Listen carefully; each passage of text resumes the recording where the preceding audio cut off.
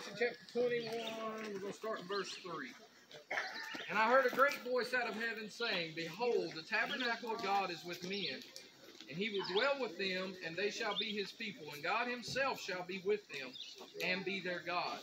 And God shall wipe away all tears from their eyes, and there shall be no more death, neither sorrow nor crying, neither shall there be any more pain, for the former things are passed away. And he that sat upon the throne said, Behold, I make all things new. And he said unto me, Write, for these words are true and faithful. And he said unto me, It is done. I am Alpha and Omega, the beginning and the end. I will give unto him that is athirst of the fountain of the water of life freely. Lord, as we come to you this morning, we thank you for the reading of your word.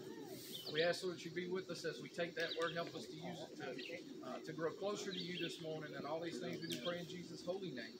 Amen. All right, so what I just read here in Revelation chapter 21, this is hope for one day. One day in the future. This is what we hope for. If you're a Christian, if you're saved this morning, this is what we hope for. But some people need hope for today, right? I know a lot of people are going through, I know personally a lot of people are going through stuff right now in their life. They need hope today, not for the future, not for when we get where we're going, but hope for today while we're still here. And we all go through things, you know. I don't know how many other people can relate to this, but I'll be perfectly fine one day, and then for no reason at all, the next day I'm just gloomy for some reason. Just don't feel like myself. No motivation, you know, and so I don't know if anybody else can relate to that, but we all go through things, and it could be little things, it could be big things, but let's talk about where disappointment comes from. And to do that, we got to go from the back of the book all the way to the front. Let's go to Genesis chapter 2. I'm going to read first verses 5 through 9.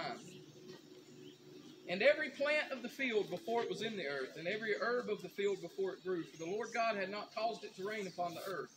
And there was not a man to till the ground, but there went up a mist from the earth, and watered the whole face of the ground. And the Lord God formed man of the dust of the ground, and breathed into his nostrils the breath of life, and man became a living soul. And the Lord God planted a garden eastward in Eden, and there he put the man whom he had formed.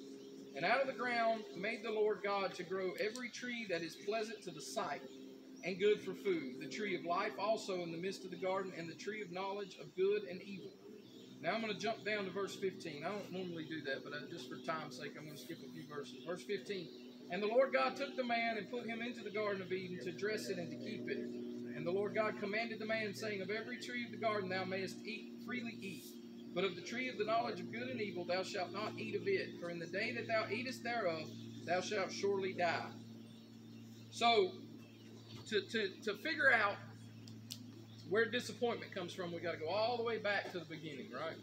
When man was created, the garden was created, these trees, they had all these trees. I don't know how many trees there were, but they were all good to eat except for one, right? That's right. Just one.